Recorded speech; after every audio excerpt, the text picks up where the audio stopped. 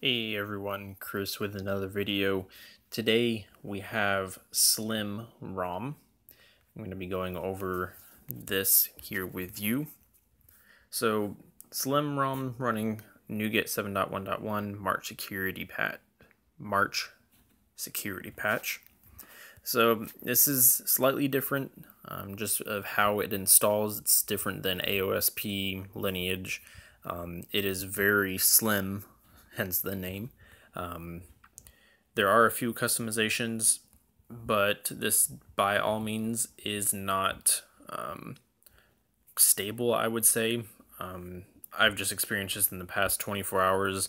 Tons of apps stopping, things like that, but we'll get into that in a minute. The install and the initial setup is kind of a pain, but I'll do a separate video on that. Just stay tuned and subscribe, that way you will get notified. But today, again, just going over the just general ROM and performance. We do have voice over LTE interface options. We just have basics, status bar, system UI tuner functionality that you have in NuGet anyways, so nothing too elaborate or custom there. We do have Slim Recents panel.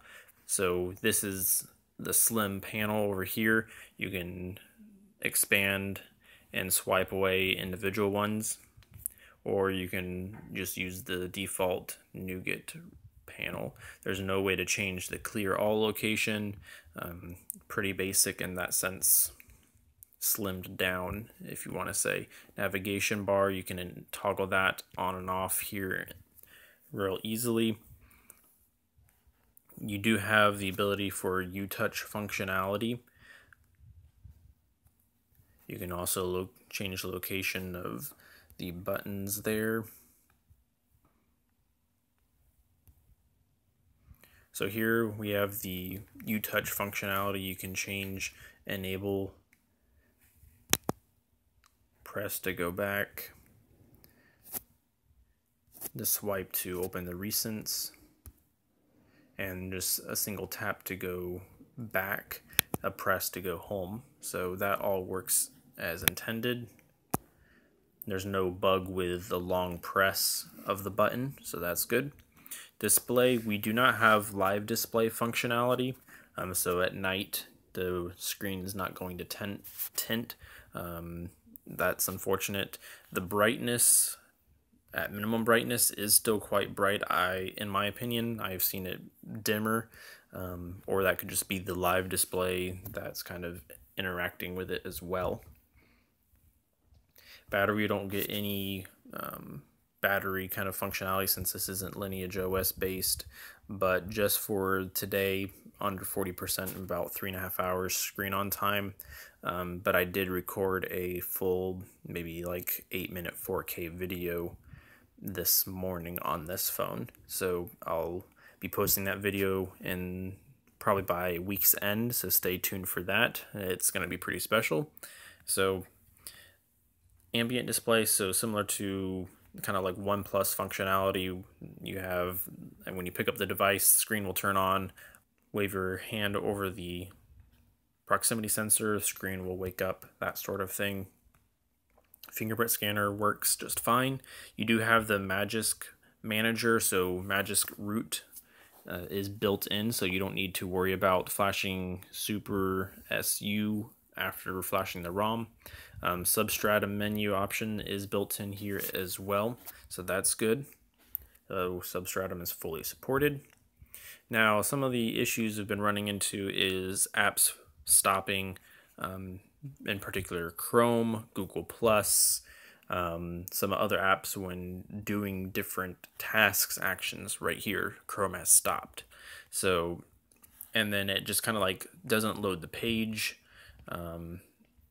There's stutters when wanting to go to different tasks, things like that. So when I want to open an app like Twitter, it freezes and then it opens, and then usually, yep, Chrome has stopped. So that's a usual occurrence that's been going on here.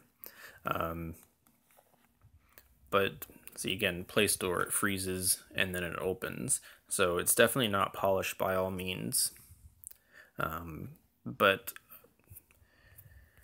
other than that, at first I thought it was going to be a nice experience, but all these stops of apps and things like that have been a pain. So I definitely would not recommend this as a daily driver. Kind of swiping down, it's sluggish at times. I've had the phone restart once, but phone calls and data works, but you do have to delete a specific file after flashing the ROM. Like I said, I'll be creating another video, so stay tuned for that on how to flash this ROM itself. Hopefully there are more updates that come.